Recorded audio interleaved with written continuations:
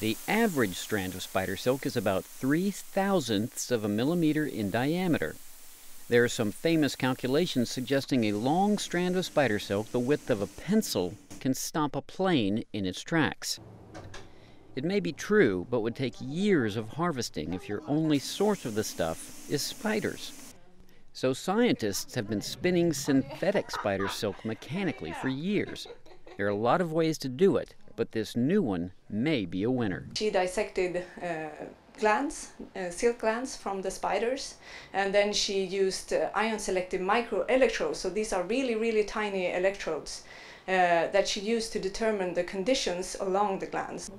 Then the team just tried to do the same thing in a beaker. We pump the protein into a low pH solution, so an acidic solution. And then the fibers form instantaneously as the protein hits the low pH buffer. It looks simple, and the research team says it is. It is also cheap and almost as good as the real thing. We scale this up.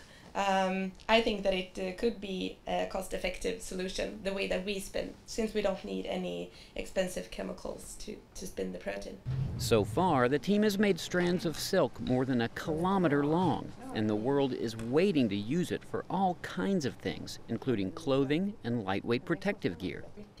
But this team says their product is a perfect scaffold, a base material that doctors can use to grow cells or tissues that can be implanted in the human body.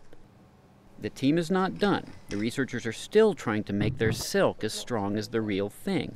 But however it happens, it's likely some clothing of the future will be spidery.